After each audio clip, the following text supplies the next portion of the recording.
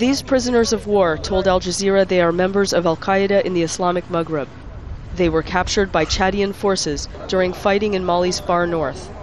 A Moroccan, a Tunisian, and some Malians.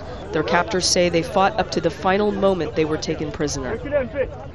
The Chadian army has taken al-Qaeda's main base in the Tirgharghar Mountains, seizing vehicles, weapons, and even a bulldozer used by the fighters to dig trenches. You can't say all the bases, but the principal base of the Salafists has been destroyed. I can assure you of that.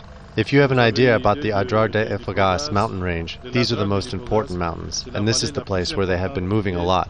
It's an area with heavy tree cover, which allows the Salafists to hide.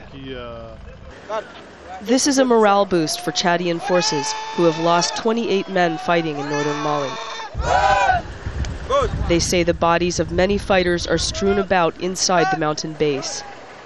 As proof of their claim to have killed former al-Qaeda leader Mokhtar Belmokhtar, they offered only this blurry mobile phone picture taken by a soldier. Chadian forces are now moving deeper into the mountains, while locking off escape routes with French air surveillance and support. Chadian forces tell Al Jazeera they have the Mujahideen surrounded, but the mountain range al-Qaeda operates from is 100 kilometers long, and the battle is far from over. Welsh, Al Jazeera, Ndjamena, Chad.